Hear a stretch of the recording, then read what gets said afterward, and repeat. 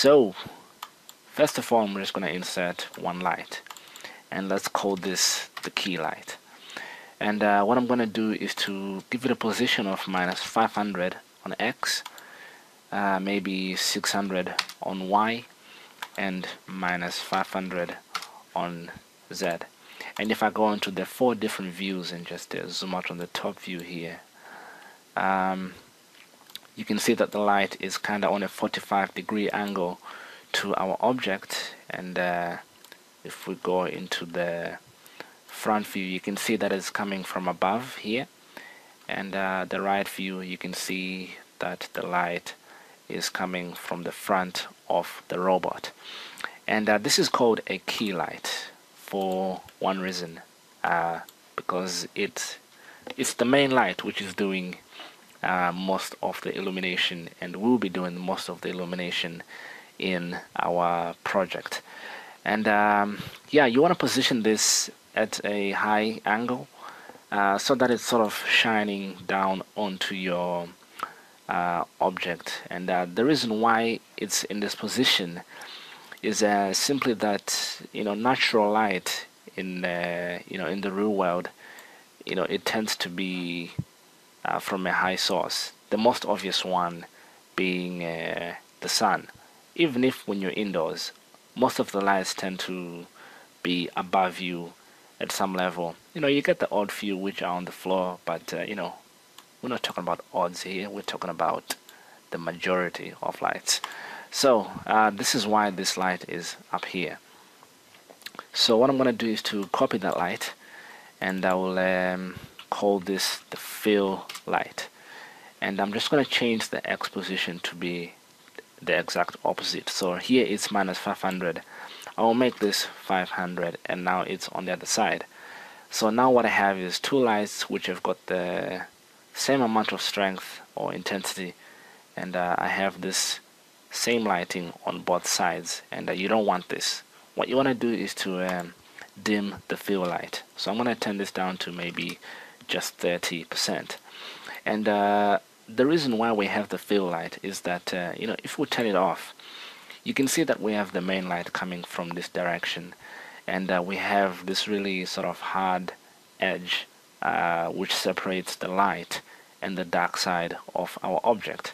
So if we have a fill light, that dark edge becomes a little bit softer and just looks a little bit nicer. And what I'm going to do is to highlight both my lights, and on the shadows here, I'm going to have shadow retraced hard. And kind of like a general rule about lighting is that the further a light is, the harder its shadow. And since these 2 lights here will be the furthest away from our robots, I'm not going to insert another light which is outside of this range. Then we're going to put the hardest shadows on this. Yeah, you may have noticed that I had global illumination turned on. You don't want that. Turn that off. And now I have this. And by the way, this is the material for the floor right here. It's just a gray color with all the other channels turned off. So, it looks nice, and I don't have specular annoying me on the ground here. Okay, so now I have this, and right now it actually looks okay-ish. It doesn't look too bad. But we have to insert a third light, which we're gonna call the backlight. And it goes exactly where it says. It goes to the back of our model or object. So I'm gonna put it on maybe 300 on the X position, maybe 400 on Y, and then on the Z position, which is back and forth, I will make this maybe 800, so that it's really quite far back. And I'm going to increase the intensity to about 200, so double what the default is. And when I do that, you will now see this really hard edge on our robot. And the reason why we have a backlight is to light up the background, and also to create a contrast between our object and the background, and create this kind of silhouette effect. and this just gives our robots or objects just more attention, and just brings more life to our scene. So if I just zoom in a little here and turn this off, just in the in the preview render here, you can actually see that it makes quite a big difference, and this hard edge really adds a lot to our scene. So let me just render this out, and now we have this. And by the way, what I'll do at the end of this tutorial is to render each light on a separate frame, and then each time just add one more light, just to see what the different lights do in a much better way. So that's the backlight done. I'm also gonna get another light now, which is called a bounce light. But before I put this in, I will just show you what it's for. So we have a light coming from above, and another one up here, and one at the back, but we actually don't have anything at all coming from the front. So what we end up having is areas like the legs here, which are quite dark, and even the backlight is not really doing much to this leg right here, or the other leg for that matter. So this is where the bounce light comes in, just to fill in sort of the lower areas of our object. So if I get that light, I can bring it to maybe -300 on the z-axis, which is just in front of our object here. And what you want to do is to put this below your object, and as you can move it, you can see that it's having a different effect on our object. Make sure this is underneath the floor here. I might move it a little bit forward, and yeah, you also want to decrease the intensity.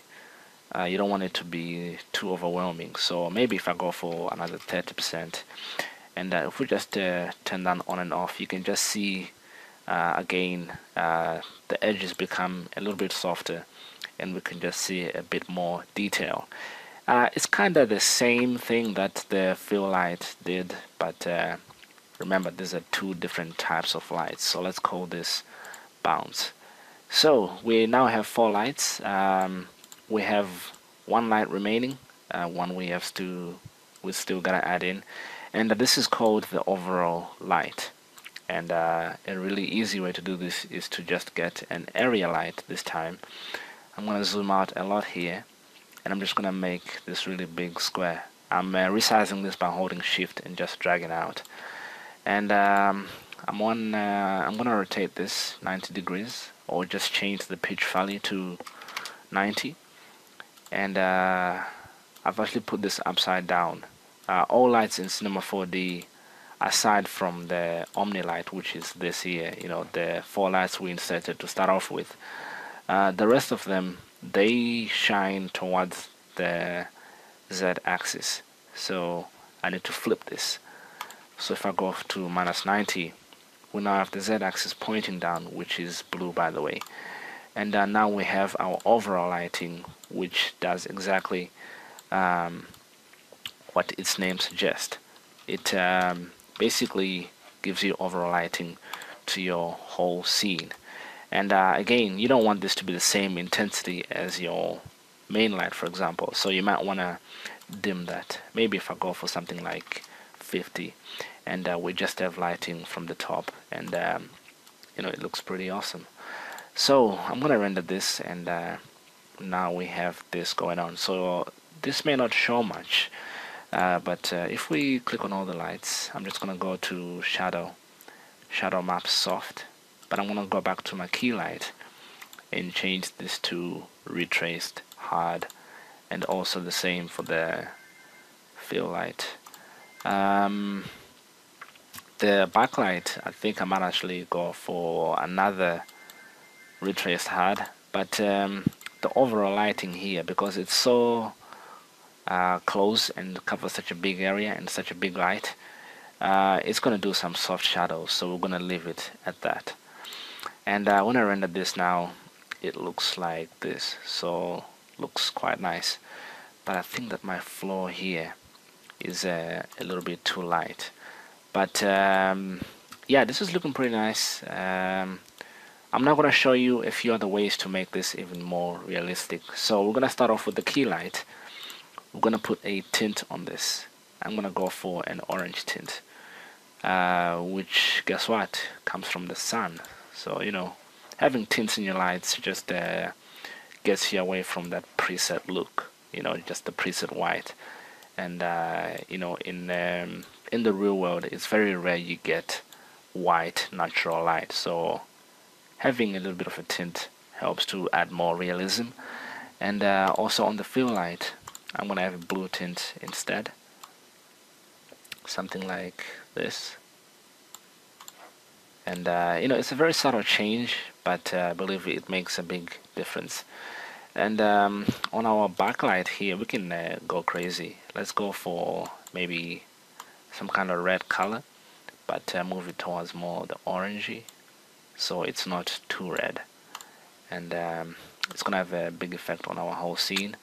But you can see that it creates a very nice edge and looks really nice. The overall lighting, we can also tint this a little bit. I think I'm gonna go for an orange, and you want to try use sort of the warm and cold colors. Any other colors outside of orange and blue, really, I would not recommend if you're going for realistic lighting, especially if we're talking about just natural realistic lighting. Okay, so this is looking pretty nice. There's just one other problem that we have here.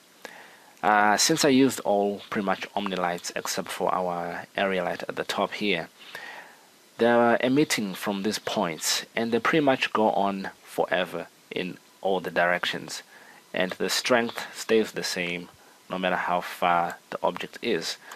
And that's not very realistic, you know. Lights lose their intensity of a distance. So what we need to do is to create some fall off. So if I just highlight all the lights here, I'm gonna leave the overall light as it is. I can go to details, and the fall off, I will make this inverse square clamped. And now I have these spherical sort of, I don't know, areas, and this is basically where the light is reaching. And I can go to the individual lights and adjust this fall off position. So if I go to the key light, I can adjust it so that it gets to the robot around about here. Looks nice. And we can go for the fill light and pretty much just do the same thing. The backlight is nowhere near our robot, so we can push this to about here. Let's see what else. The bounce light, we want to make this so that it pretty much just illuminates the front, which is another reason why we add fall off. This is to avoid spill, because as you can see here, the backlight is now pretty much only going up to round about here, which is actually too much. So if I get the backlight, I can push it back here. And this is because I don't want it to spill into the area which is being illuminated by this other light. Now this is really difficult to do in like, for example, real world photography, but you know, we have the tools in Cinema 4D to actually adjust exactly where we want these lights to illuminate up to, and basically that just gives you some really nice results. This is way too big here, and yeah, it's looking pretty cool. You're gonna get a bunch of lines going through your scene, but hey, it doesn't look too bad. Okay, so I'm gonna get a camera here, and I will zero out the heading. Actually, I need to look through this first of all, and I'll zero out the pitch, zero out the X coordinate, and on Y I'm gonna go for 180, but then on the pitch I'll go for -5. And actually, we need to go a bit further, so maybe 250, too high, zoom out maybe. 230 looks about right, which is just like in the center. And I think this looks okay. And yeah, now we have this really nice lighting, and you know, you can clearly tell what the main subject of this scene is. It's the robot, and it's lit. in a very nice and thoughtful way. I didn't just place these lights in random places and then turn on global illumination. I'm not saying don't use global illumination, by the way. It's a very powerful tool, and it can help you achieve even greater results, but only when it's used properly. You know, you still have to do all of this positioning and so on. And as you can see here, there wasn't really much difference because my lighting was already pretty decent, and global illumination just made it slightly better. So that's what you're trying to achieve, really. Make the most of these 3D lights, take advantage of them and use them properly, and the results can be quite amazing.